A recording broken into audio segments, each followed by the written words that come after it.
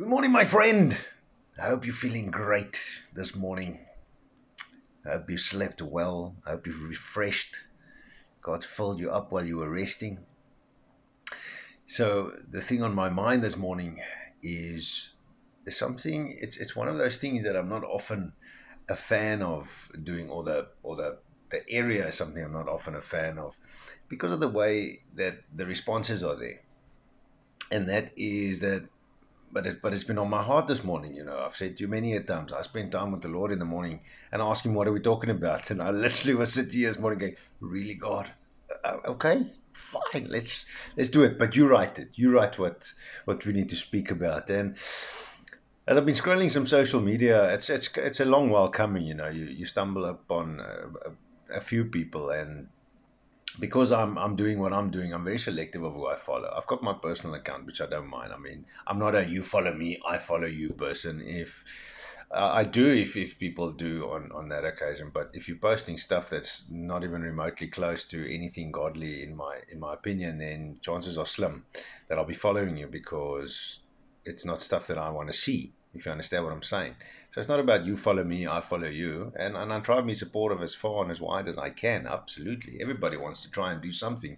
And if I can be a one follower to your 1,000, 5,000, 50,000 mark, however the marks work on social medias and stuff these days, because I know a lot of people try and make it out there.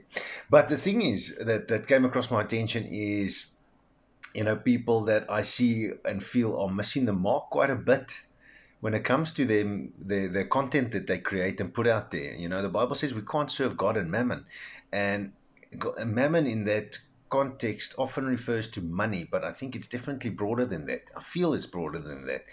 God has definitely showed me that it's broader than, because mammon represents everything that is not of God to me. So if, everything. So on the one post, you'll see somebody that, and man, and they speak beautifully. They definitely got a God-given talent over there. They are such phenomenal speakers and ambassadors of the word. When you see these posts and they speak of the Bible and they speak of God and they speak how great God is, and then the next day, or not even the next day, sometimes like a few minutes later, there's a video on you and they're standing there swearing like a trooper. Or they got these words on, people are putting words on the screens all over, and they got these swear words on there. And I'm sitting there going, what the heck are you doing, person? To me, that person looks like a fool. They're making themselves look like a fool. And that's not me judging them. That's just looking from from a perspective and a certain, from where I'm looking at it. It looks silly. But I do feel sorry for that person.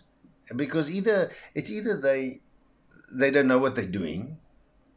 It could be that they are trying so hard to bluff themselves in believing that they've changed, yet they haven't really changed yet. They haven't hit the mark yet. They haven't let God in yet. They've changed in themselves. And I know this, and I can sit here and talk about this because I've been there myself. I came through a long way of being there. And it's a different ball game when you try and do it yourself because you suck at it. Because we need Jesus for that. We need the Holy Spirit to come and renew our mind for that. And that's a big problem that we face as children of God, because we are in the spotlight all the time, as it is. People look at us and go, oh, look at that guy. Look at that guy. That guy, I saw that guy in church on Sunday. Number one, that's the first problem anyway. Not that these people have any right to judge us by any means anyway.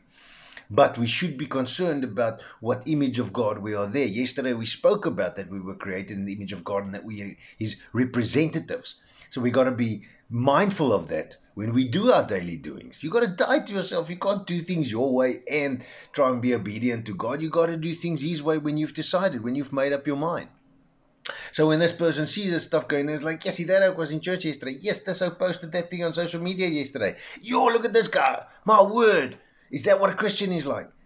That's the sort of stuff that we face, and we've got to be careful of this. Now, I'm not saying we can't make any mistakes. I mentioned it yesterday as well. Of course, we're going to make mistakes. We humans, we do. But I don't post all my personal struggles out on social media. I don't. I have the environment that you're in creates stuff that you struggle with as well. I feel I'm a guy that, I don't know, I have a tendency I still struggle to get completely rid of swearing in my life, if I can be openly honest with you. But if I'm in an environment where people swear a lot, then it comes a lot easier. And it's not something I want. And that's where Romans 12:2 really makes a difference. So we got these things that we struggle with, but you also, repent only helps if your heart is true, if you really mean it. You can say, yeah, but I really mean it. But you can't mean it if you know in 5 minutes' time you're going to be posting a video out there with swear words plastered all over the screen, with swear words coming all out of your mouth. That's not, how are you sorry? How does that even mean that you're sorry if you know you're going to do this in a few minutes' time? Then it doesn't make any sense to me. It's confusing me. Maybe I'm not getting it. I don't know. Maybe I just don't get it. But Solomon, in all his God-given wisdom, man, he said so many things that if you just really sit and ponder on it, if you just go read it, I mean, you're talking about the wisest oak in the history of mankind that's ever lived. God blessed him with that wisdom, because that's all he wanted. God came to him. Solomon said, I'll give you anything you want. He said, I want wisdom. I want to be wise. I want to be, ek wil slim wees, man. I want to be intelligent. And a few scriptures that he came through is Proverbs 17, verse 27-28 says, he who has knowledge spares his words, and a man of understanding is a calm spirit, is of a calm spirit. Even a fool is counted wise when he holds his peace. When he shuts his lips, he is considered perceptive.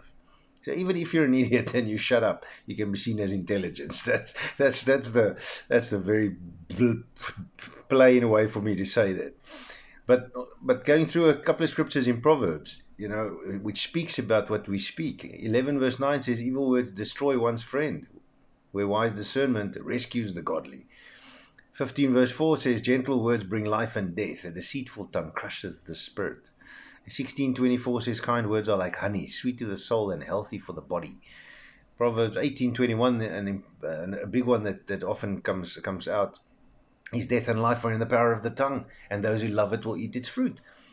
And it is. What you speak is what you'll get. I referenced Bruce Lee's thing also recently about, the body not knowing the difference. And it doesn't count only for you. It counts for the person standing next to you as well. If you say ugly things about them, if they don't see it and they miss it and they don't come against that, man, that stuff's going to affect their lives in ways that we can't even begin to imagine sometimes. So we've got to be careful what you do. You've got to be careful what you say. You've got to choose your words wisely. Why do you think they say that in that sentence? Because a wise man keeps quiet when he doesn't. And we get taught, if you don't have anything good to say, rather shut your mouth. And the reason for that is death and life are in the power of the tongue. If you don't have anything good to say, you're going to be saying these things that could destroy people, that could hurt people. Now, not everybody is what we call thick-skinned, and because I'm moving into a space in my life where if you've got nothing good to say about me and you say it anyway, it's like, I'm in a space in my life where I'm getting rid of that. I saw a quick thing of an actor yesterday, which the world loves, but he said a quick thing. He said it's about 7 billion people on the earth, and if you're standing there cussing me out and tuning me I'm rubbish and saying all these bad things about me, or even in this circumstances, maybe a person that curses and swears a lot and just hurts my ears the whole time, I can choose to go to the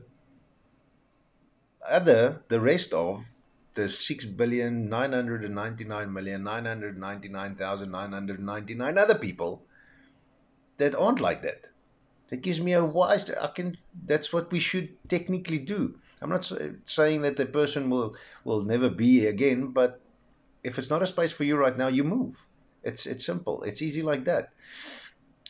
But you've got to apply Romans 12 verse 2 in your life. Where the Holy Spirit needs to come in and transform you. He needs to renew your mind, and you're going to start thinking differently about things. You're not going to want to do these things anymore. That's where the difference comes in. You're not going to want to do it that way anymore. And if you are posting, maybe you're posting about your business stuff or whatever. If you're posting about your business stuff and swearing a lot, I don't want to do business with you anyway. But if you understand my point, is you'll find a godly way to do it. Because if God's in charge of your life, you just do the best that you can do. God will do the rest. If you don't see the results immediately, God's timing is perfect. We know this. God doesn't pluck a flower before it is ready. He doesn't pick a fruit before it's ready. He sees you under that fig tree where you are sitting. Iron sharpens iron, Solomon says again in Proverbs. And if iron sharpens iron, so one man sharpens the countenance of his friend. And countenance, I've said before, means your face or your facial expression. So when I'm helping you, I'm literally helping you save face. So let's help each other, remind each other, and be real, but do it with wisdom. Come on, man.